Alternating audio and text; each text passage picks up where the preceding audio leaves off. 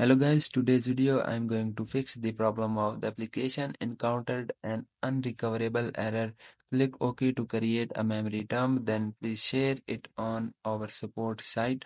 So if you have the same problem, then follow these steps and fix your problem. First go to your Windows and just right click and open the run. And here you have to type a one thing, just you need to type sysdm.cpl. So when you type it, the same thing you have to just press the OK, and after this it will open the system properties, and in the top you will see the option of advanced, so you can just click on it, and here you will see the option of startup and recovery.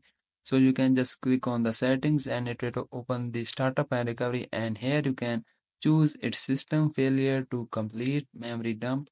So make sure you have to choose the same complete memory dump and press the OK. After this you can just press the OK and again press the OK.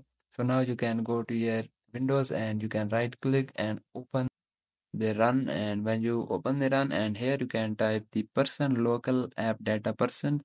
So you can type the same command and press the OK, and it will open these folders, and here you have to just search for the Roblox, and you can just delete this folder, and by deleting this folder does not cause any of Roblox game. And now you have to just restart your PC, and after the restart is complete, now you can we are going to uninstall the Roblox game. So you can search for the apps and features and open it, and here you can search for the Roblox.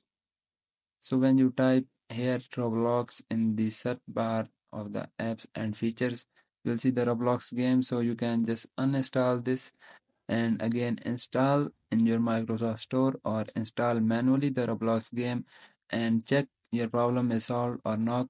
So if you have any doubts, please let me know in the comments, and please subscribe to our channel if this video is helpful for you, and please subscribe to our channel and like this video for my motivation.